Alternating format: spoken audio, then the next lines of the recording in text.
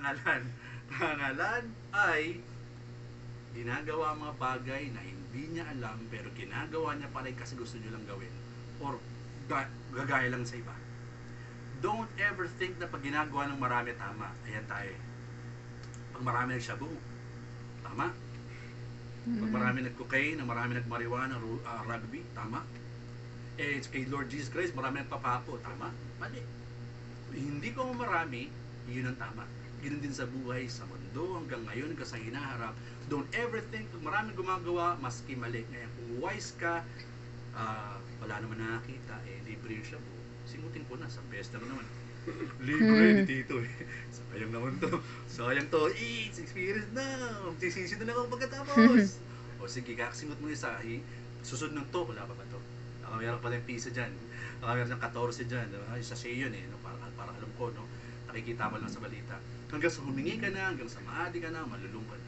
And that's begin. Don't ever give Satan an inch of giving him a chance. Kasi pag ginigay mo yun, ubusin niya lahat ng pagkakataon. When the reality of God's true nature has caused us to fall down in worship, wisdom is a priority and we're told to seek it above all else. Tandaan natin, yung karunungan mula sa Diyos, ang pinakamahalagang sandata mo sa paglaban ng buhay. Again, hindi ko sa sinasabi na huwag ka mag-aral ng mabuti, kabataan, kaibigan, single, kung nag-aaral ka man, parents ka, hanggang ngayon ay gusto mong mag-achieve. Maraming mga parents na, di ba, nag-aral, nagtapos ng high school, nagtapos ng college, kahit may edad na sila, marami na feature sa documentaries and balita because they want to be successful. Well, that's pretty much important. But don't ever forget that the fear of the Lord is we don't make final decision based on our faulty human understanding. Based on our faulty human understanding. Because the word of the Lord says in Proverbs 3:5-6, trust in the Lord with all your heart. Do not depend on your own understanding. Seek His will in all you do, and He'll show you which path to take. Teach me to trust in you with all of my heart, to lean out on my own understanding. I just forget, you won't give me what I can bear. Okay, naman ito yung mataas na yun. Alright, okay. Tandaan naman natin mga kaibigan, no? Sa mga nanonood ng video na ito, don't ever forget that the main source of everything is God. Huwag niyo sabihin na pag isang tao ay hindi valedictorian, summa cum laude, hindi na siya successful. Kung above average lang yung grade, pasa ka lang. Alam mo yung ganun mga tao, di ba? Mahalaga lang sa akin, pumasa. Kung di man ako magkuhon, or at least pumasa ako. Okay lang, kung yun talagang abot na makakaya mo eh. Sometimes like that eh, kasi nakaka-pressure pag tatay mo valedictorian, lolo mo summa cum laude, di ba? Lola mo summa kabilang buhay.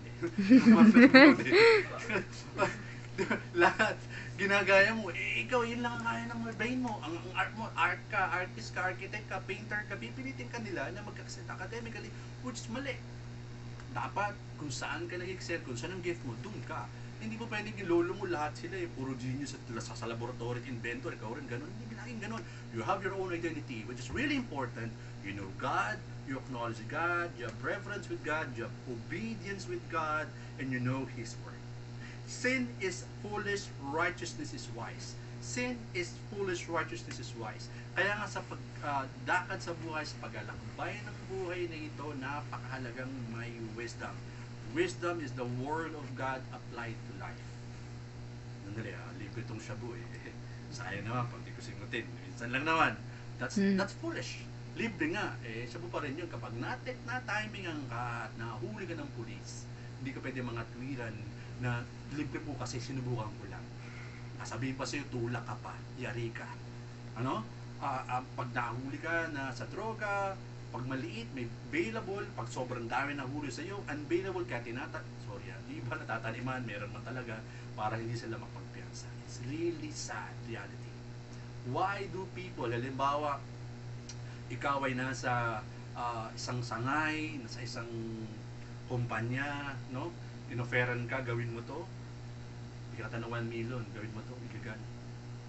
Ikinakay Lord gawin. We think He will do that? Dangal, pangalan versus pera. Kaya tandaan mo natin, maganda rin naman yung mayaman, pero maganda yung mayaman sa pinagpaguran. Mahirap yung mayaman ng tao, pero hindi sa maayos na paraan. That's foolishness. Pagtingin mo sa langit, di mo madadala yun, tapos